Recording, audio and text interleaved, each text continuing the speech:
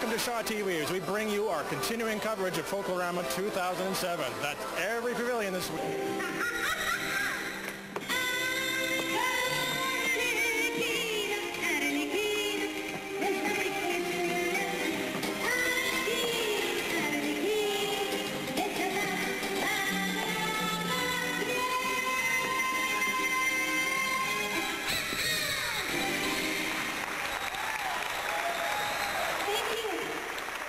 This is quite possibly the only pavilion in all of Folklorama where you're going to see clowns on stage. And there are a bunch of clowns on stage for sure.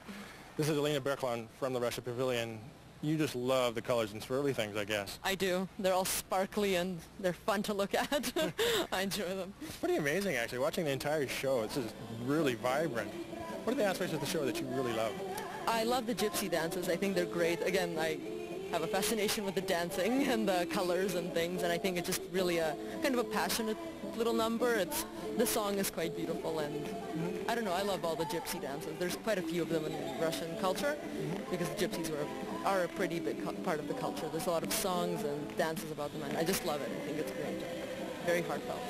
And for the fourth year in a row, you've got this special group out in Toronto? Yes, they're Revival, and they're back again this year, and they have new dances. They're a good time. They really seem to improve with every show, and they look like they're having a good time, so why not? Right. Yeah. And again, here, high energy show, lots of people are getting into it, clapping along. Yeah. And the clown, I just love the clown, walking around the audience. She was so good. And Yeah. those two little kids. Yeah, I know. Are they her They're very kids? excited. No, they're not her kids, but they're very excited to be here. They keep running around backstage bangling things, and you kind of have to settle them down for the other performances, but they're good things.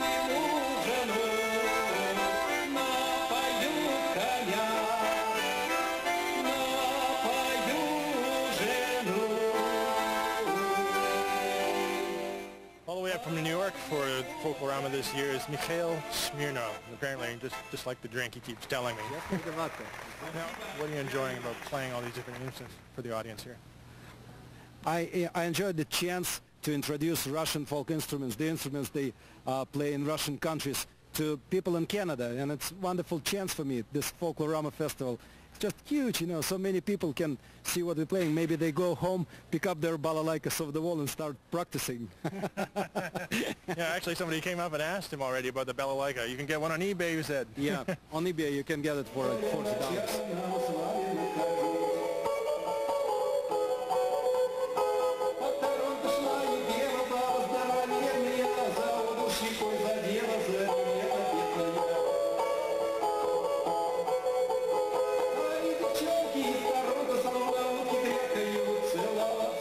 Three strings, that's it. That's pretty amazing. Yeah.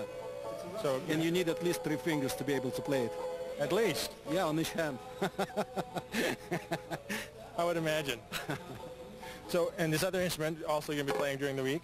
You said this is the oldest instrument. This is the thing that I'm interested in, is the range of instruments you're playing. A whole bunch of different ones and old ones. This is the oldest. This instrument called gusli. It's also, like in Finland, they call it psaltery. And I believe it's the oldest instrument on earth. People used to play it, I know, like very, very long time ago. Yeah? Yeah. And it's very simply played. It's very simple to play.